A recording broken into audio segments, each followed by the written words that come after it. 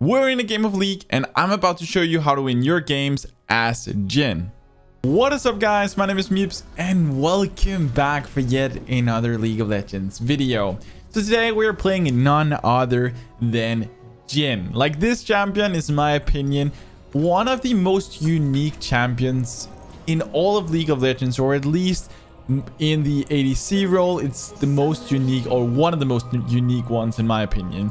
And the reason for this is that his auto attacks work kind of differently than other champions because of the fact that he has like kind of a champer, and he doesn't really get that like increased attack speed as such from stats. Instead, he just gains more AD and dealing more damage. So he's quite a unique champion and quite a fun one to play. I think it's something that everybody should try out, whether they want to main him or not, just because he's actually extremely fun to play. But yeah, before we do get too much into this video, then what we are going to be doing is that I'm going to explain to you guys how to play this champion in the early, mid, and late game. So basically the overall strategy for him.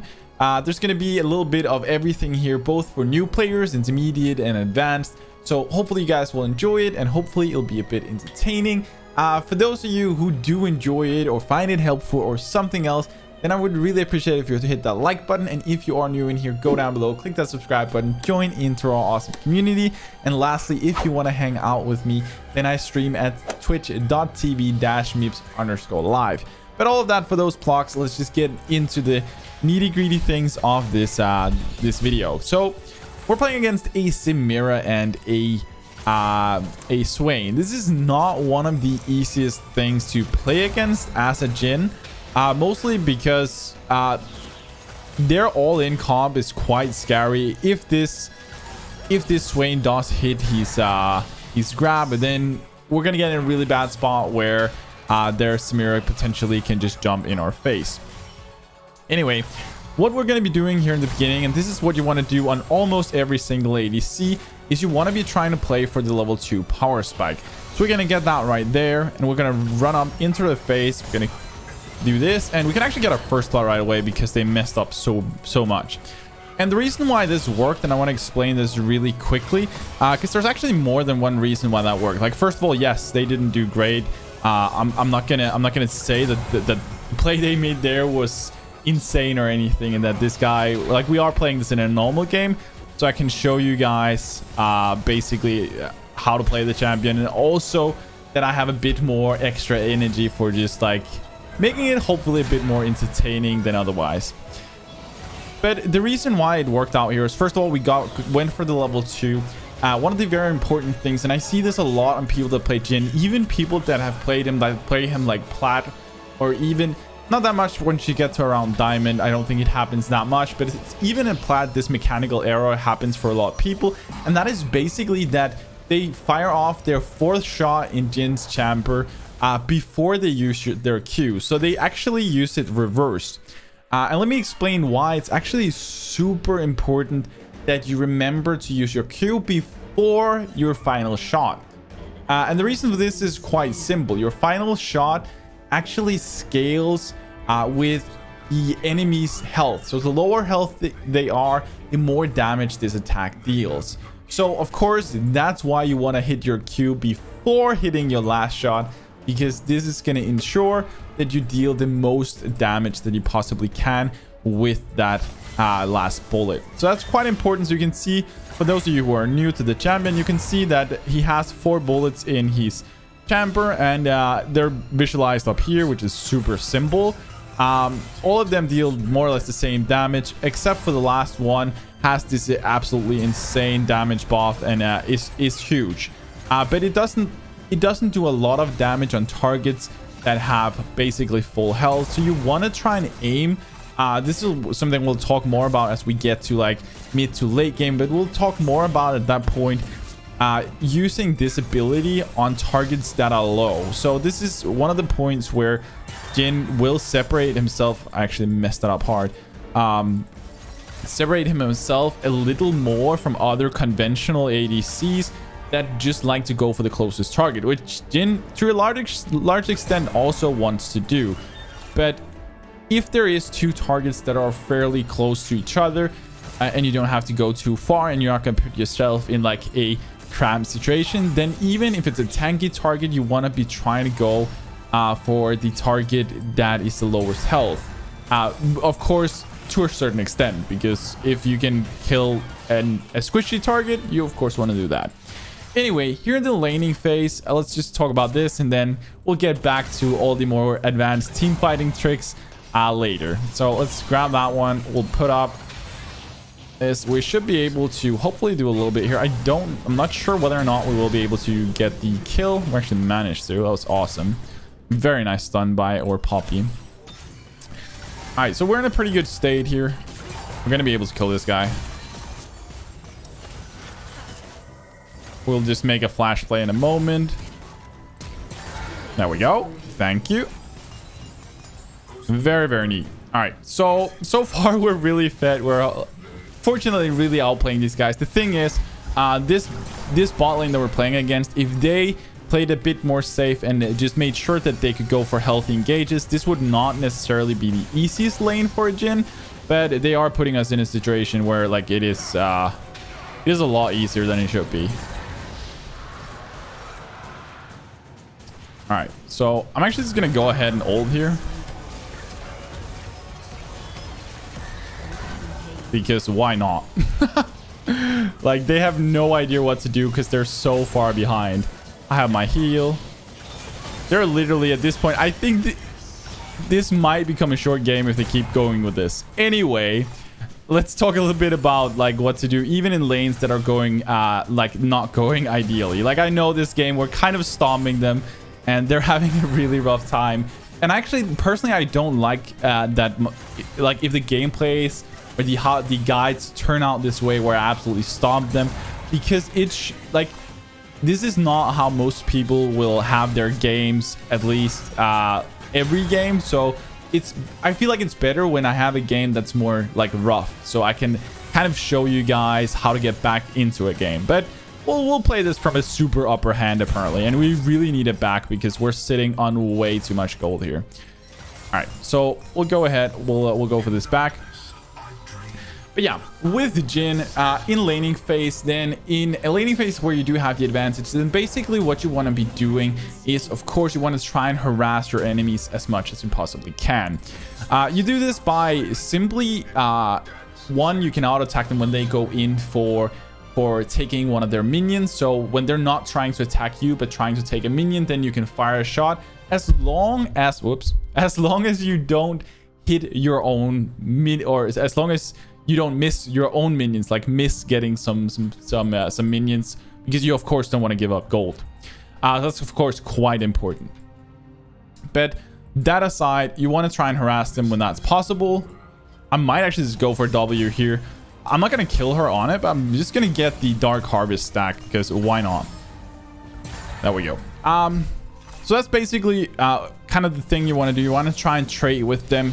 A really good thing you can do is you can try and prepare the back minions, the ranged minions, to deal more damage, because your Q deals more damage if it kills a target that it jumps on.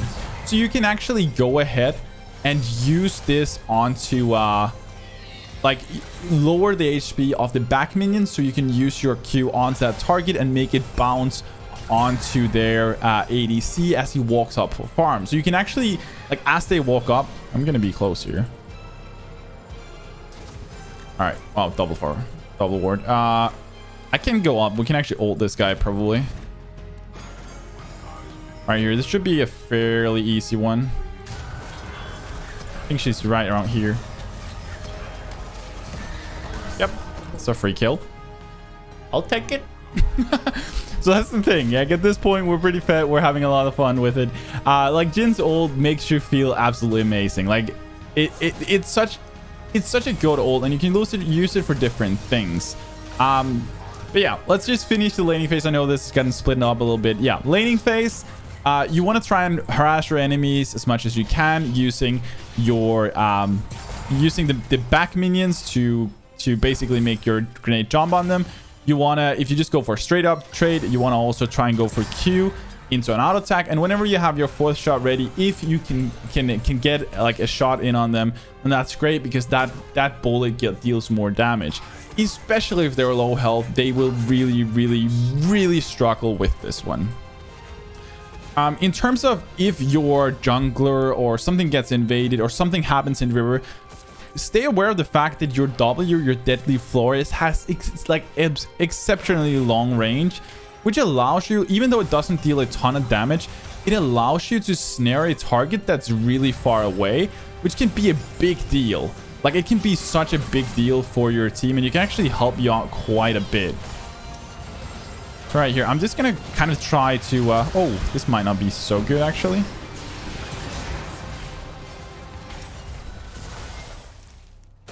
Unfortunately, right here, I don't have. So right here again, we Q before. Now we snare. And you can see we're just like, we're absolutely smashing at this point. They're also taking some fights that they shouldn't. Like, I'm way too far ahead. They should not even be trying this. And my Lulu is also doing a good job. It was a good ult that also stunned or targets. But at this point, we'll just try and smash this on. So laning phase is quite similar in this way. If you are playing against a lane that's difficult to deal with, then the best thing you can do is actually like basically just turtle up underneath your turret and farm. That's basically it. That's the best thing you can do, is just sit there, last hit, wait for your jungler to come in and help. And the thing is, you can actually, because of the fact that JHIN as a champion has his own snare, then it's really easy for you to help out your team. As we know, then if a teammate hits a again, actually right here, he should have gone back and well, this is like kind of a waste of an ult, but the thing is, I want to back anyway, so I don't really care. There we go. But the thing with JHIN is I actually kind of lost what I was saying. Yeah, the thing is with JHIN is that you can use your W on a target even if like your snare works as long as somebody else from your team casts this like something on them, a CC or something. So, or hits them with a spell in general. So this basically just means for you that you have a lot of options for casting your W even when you're not that close to the target. And that can set up a potential kill by snaring them. Let's say you're playing with a Leona and like you have an auto attack already on the target. You can W that target, then Leona can run up. She can use her stuns. You can follow up with an ult, and it's just free kills. Or you can do it, help out your jungler. Like, your W is such a good tool, and the same goes for your ult. And this is something I see a lot from people that are not that good with JHIN or don't have so much experience with him. Like, I even see this like literally in like plat rating. I'm not kidding you. It's like people don't really think about the fact that your ult as well can be used as a utility. Like, whenever you ult a target, they get slow, like their movement speed gets slowed significantly, and this basically means that you can very easily like basically slow down a target so your teammates can catch up to them. And like it's so good for both, like both in laning phase and later in the game. If somebody's out of position, you can use your ult, not necessarily for the damage, but just to catch them off guard and make sure that your team can follow up. All right, so now that we got the bot turret down, we're moving into mid to late game. The mid to late game, and the reason why we're saying mid to late game is because the mid game and late game are so similar on this champion that I'm not going to separate those two things. I feel so much like going like for a really deep play, but we're not going to do it. But they're two very similar things. And this matter basically means that in the mid game, you want to be rotating mid. Then you want your mid laner. Then you want your mid laner to rotate to bot so we can be as an ADC and support, since we're two players. Then we can be closest to we can be closest to the two objectives, which is quite important, because this means that we can in a lot of cases outnumber the enemies, especially at lower elos. This is amazing because most mid laners won't actually, like, a lot of mid laners don't want to rotate because they're like, it's my lane. But if you can make your mid laner rotate, you'll actually be able to outnumber most fights just by the fact that you're actually playing the right way, which is quite cool.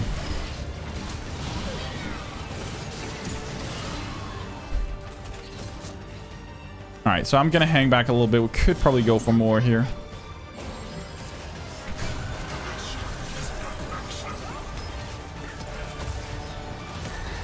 Ah, well played. I thought she was going to move the other way. Anyways, we're going to try and get this turret, and we're going to move on. So, yeah. You want to go in and rotate for the mid lane, and then you want to try and farm in here. If your mid laner is too stubborn, you want to rotate to another lane, of course, because there's no point in you being 3 people in the mid lane sharing gold and XP. So in that case, you'll have to just deal with it and move. In this case, I was quite fortunate, and I can say this with very much confidence that if you ask your mid laners to rotate, like, there's a much bigger chance of them rotating, obviously. And a lot of people, if you ask them nicely, will actually do that. You can see this already. I'm not pre-made with anybody here. She rotated. I just asked her. And this is in a normal game, so I probably don't think this guy is super high rated. He's been doing okay in here, I guess, but his farm is not great. He's not doing absolutely insane. I think this guy's ending at this point, maybe. No, wait, she's not. Well, okay. All right, I'm not going to go into this fight. This is kind of one of those fights that are kind of pointless. There's no objective in here and no real point of it. And yes, because I'm so fed, I could probably go in there and beat most of them up. But I don't want to play this game as just being super fed and like run in and stomp people in. Like, the point here being that we want to play around objectives. We want to make sure that that's what we want to do. Like, as an ADC, basically as more or less any player in the game, your primary objective is not to get kills or elimination. There are means to an end in order to get to the nexus. If, like, you can have, that's why in pro games that you see that there's not a lot of kills. It's because they don't need them. Like, you can get most gold through farm, and then through the rest of it, you're literally just going to be able to win the game, right? Through the few fights that are there. So rather play safe, get your farm, get your gold that way. And take the kills that you can punish them for making mistakes. Don't force plays that are unnecessary. So right here, we see all of them running around up here with no objective, fighting for nothing. So Puppy and I just literally go for the one objective that's here that we have. We have the rift, so we can just go through that motion and basically open up their inhibitor. Right here, killing the inhibitor is not necessarily the best thing, because this means that this wave will constantly be pushing, and if we can't finish the game soon, then we're actually just giving them more gold. But this is a more advanced tactic that doesn't really... I don't think it applies to a lot of people at lower elos, because like they're just not gonna know how to really exploit these things anyway. So yeah, I hope that kind of makes sense, at least in my opinion. But yeah, for now, the way we want to be playing the late game is, of course, that we want to play around team fights. We want to play around picking up picking people out when they're out of position. And this is one of the things that I think JHIN is highly underrated with, is how good he is at like just picking people up when they're out of position. Like, he's extremely good at this.